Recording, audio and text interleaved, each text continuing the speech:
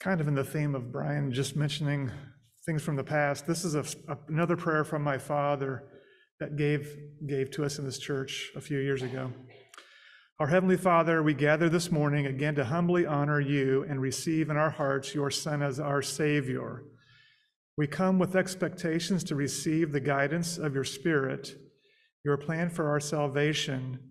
We are trying to understand that we are saved by your grace, and we feel your Spirit urging us to have new vision, to not rely on our past or present resources for this understanding. May each of us be personally touched by your Spirit to move out with enthusiasm and encourage one another to be a witness to the faith in our daily lives.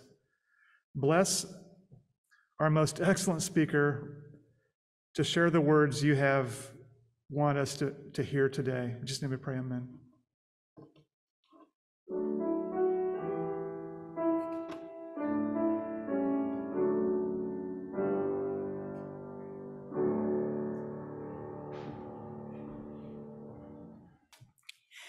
Today in our prayers, we remember the people of Nicaragua, which is located in Central America.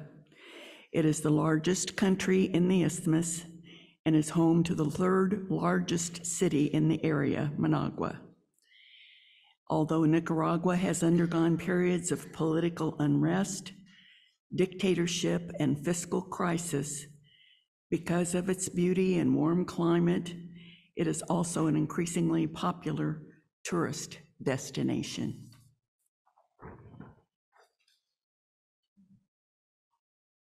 In April of 1984,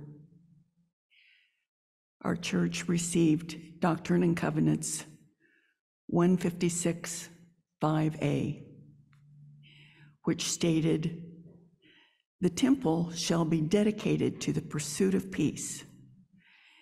It shall be for reconciliation and for healing of the spirit." It was 10 years later that the first daily prayer was offered in the temple. That was almost 30 years ago. The anniversary is coming up in early December. The temple calls the entire church to become a sanctuary of Christ's peace, where people from all nations, ethnicities, and life circumstances can be gathered into a spiritual home without dividing walls.